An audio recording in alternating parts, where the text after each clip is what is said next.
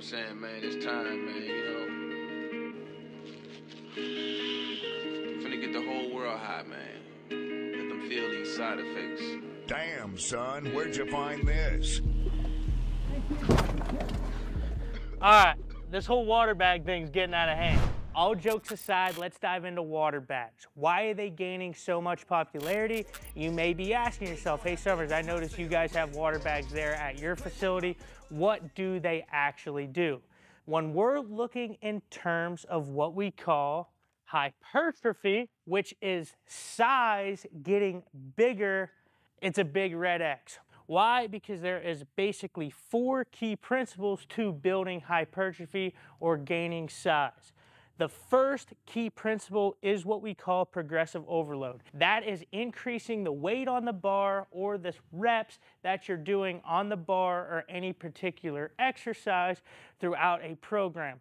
A lot of these water bags stay the same weight, so they're very hard to progressively overload, over the course of a program.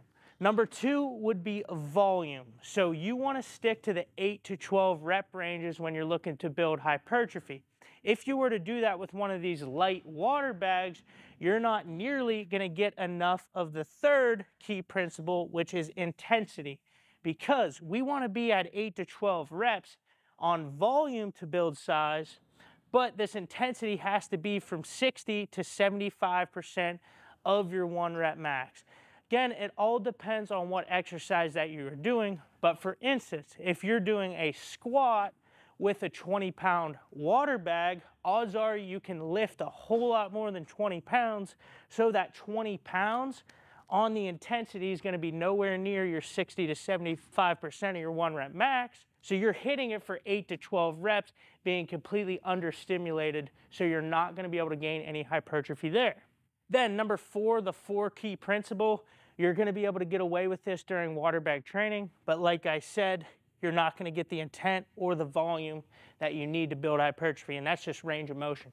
So full range of motion, stretching that muscle, contracting it, that's how you build that hypertrophy. So the intent at 60 to 75% of your 1 rep max for 8 to 12 reps at deep ranges of motion is how you build hypertrophy. Water bags aren't going to get it done for you. Next is strength. There's another red X here because water bags are not going to help you build strength adaptation. Why? Because the key principles of strength are almost like hypertrophy, right? The progressive overload, the intensity volume. However, with strength, the volume decreases while the intensity goes up. So you are very less likely to build strength even than hypertrophy because these water bags are massively underloaded. So then number 4 is going to be your periodization. That's another big problem with these water bags. They're very hard to periodize and progressively overload throughout an off season or throughout an entire year just because they are so light, and the heaviest ones only get 40 or so pounds. So if you're trying to back squat, build a strength adaptation in a back squat, you're not going to get much out of it if the water bag's only 40 pounds. Now what about force or force output? Are water bags going to get it done? No, they are not. Why? Because water bags are unstable. They create an unstable atmosphere as you're moving them around. That is the entire goal of the water bag, is to create instability, and your body has to try to stabilize it.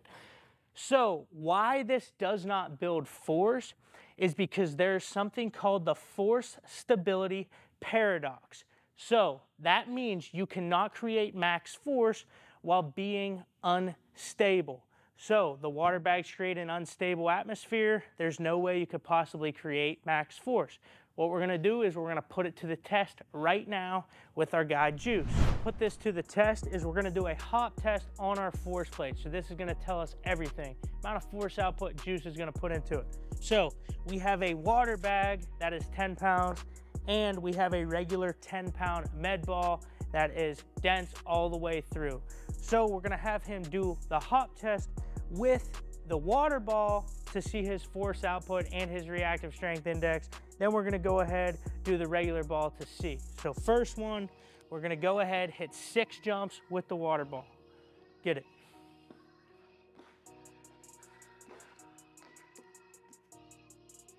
Good? got it. That was 6. Alrighty, so mean RSI is 0.83 meters per second. Okay, so his mean peak force on bilateral both legs was 3,541 newtons. So obviously we want to see those newtons go up, and we want to see that reactive strength index get better. So now we're going to use the regular med ball here. 6 jumps, pop quick. Yep.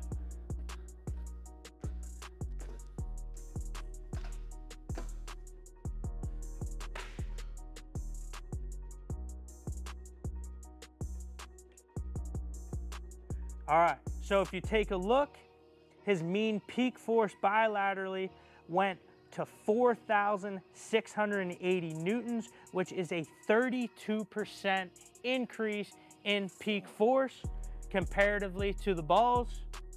And his RSI went to 1.05 meters per second.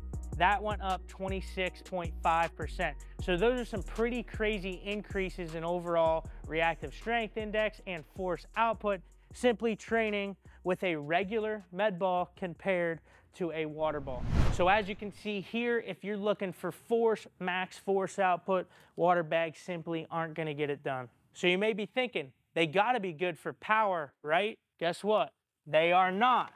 Why? Because power equals force times velocity. And if there's no force, if force is 0 times velocity, anything times 0 equals 0 power. So water bags are very poorly efficient for building power as well. So what is water bag training good for? Well, I could tell you the 2 main reasons that we use them for in our facility. And number 1 is what we call proprioception. That is the body's ability to sense its position, movement, and actions in space. So from a sheerly skills training component, mechanically, while you're throwing, our pitchers love them, okay? That's because they can feel out certain positions or grooving patterns that they will down the mound. If you can have these water bags put you in those positions in a controlled environment, your brain is going to remember that position. It's going to remember that proprioception. So the idea is to have them do that with the water bags in a controlled environment if it's putting them into a proper hinge to where they subconsciously can transfer that over to the mound. But the massive problem that happens is a lot of guys will go into facilities and all of their training is going to be done on those water bags. A lot of places don't even pick up a ball. Some days they just go in, hit their water bag field work. Here, we like to hit the water bag field work and then immediately transition onto the mound or onto throwing so they can fill those same positions. But there is no physiology adaptations that we're looking for in strength, speed, power, hypertrophy. It's all from a neuromuscular skill standpoint. But it's also pretty decent as a central nervous system primer because it acts as co-contraction. So if you've been following me for a while now, you know our workouts in here.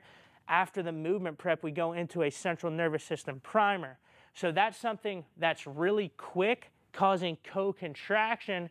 So it's gonna help the brain's electromechanical delay throughout that specific workout. So what that means is if you hit a primer right after your movement prep before your workout, your brain's gonna work a lot better and you're gonna be more responsive.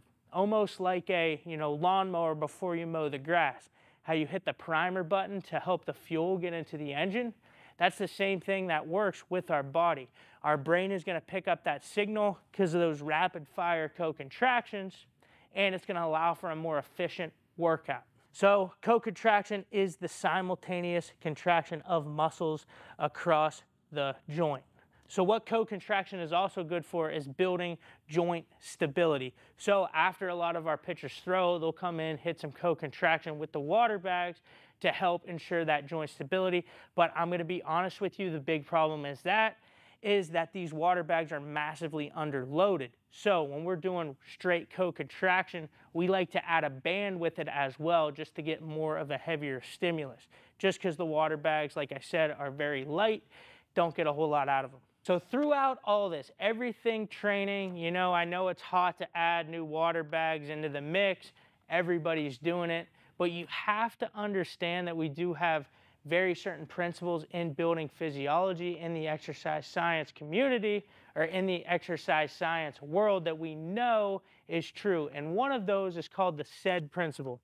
So the SAID principle is specific adaptations to impose specific demands. So what that means is, one is specificity. The body adapts to the specific demands placed on it during training. If you want to improve a specific aspect, the training needs to be specific to that goal. So here's a scenario, right?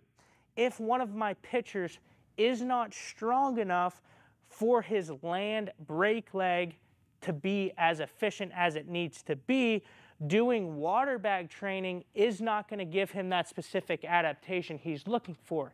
He has to build strength in that single leg. So what's going to do a better job, rather than doing water bag fuel work, would be getting under a bar, progressively overloading that strength on, you know, a single leg or unilateral exercise like a Bulgarian split squat, reverse lunge, split squat. So for that specific athlete, if they're weak, that's what we would go with.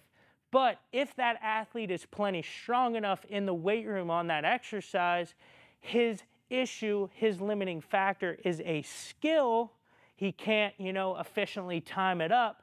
Maybe water bags would be something that you could feel in that to make sure he's getting the right sequencing, the right timing from a skills component. So is it a strength issue, or is it a skill side issue that can be cleaned up, you know, with the water bags? And that's going to be individualized towards the athlete.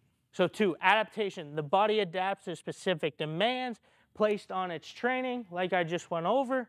And then number 3, impose demands. Adaptations are a response to the specific demands of the exercise. So what that means is that specific adaptations aren't always a good thing. So for instance, right, a lot of pitchers go out and they train long distance, you know, at their universities. They'll do, you know, pool running, mile running. This is like the age-old conflict in baseball performance training.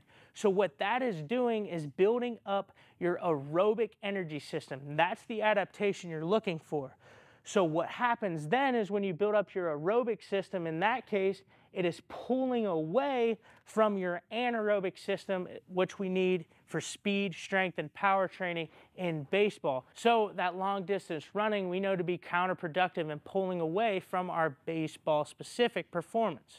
And that happens in this case. You know, a lot of facilities out there just doing straight water bag training for everything that they do. A lot of them don't even touch the weight room, right? What is happening is they're not getting better at baseball. They're not getting better at pitching, at hitting. They're simply just getting better at the imposed demands of doing that water bag drill. That is the only thing they're getting better at. It's not crossing over to the field because of imposed demands. So adaptations don't always have to be good.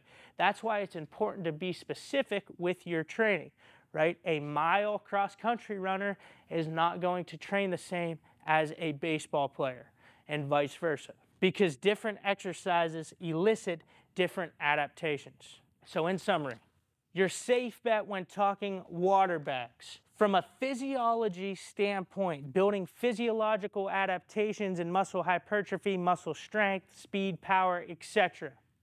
Water bags will not get you there. I promise you that. But as far as a skill point, they are okay to add in for your field drills. In my opinion, you don't need to be, hammering down crazy on the water bag field drills.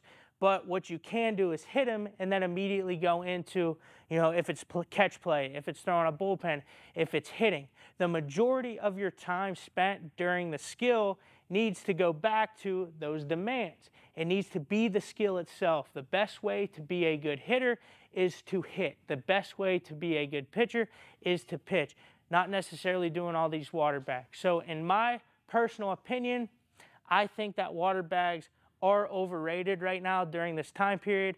However, like I did say, we do have them in our facility, and our guys are using them the right way, and I can see some pretty serious results that are transferring over right to the mound. So it's a tool, it's all how you use it. Game rewards the grind, it knows how much you invested.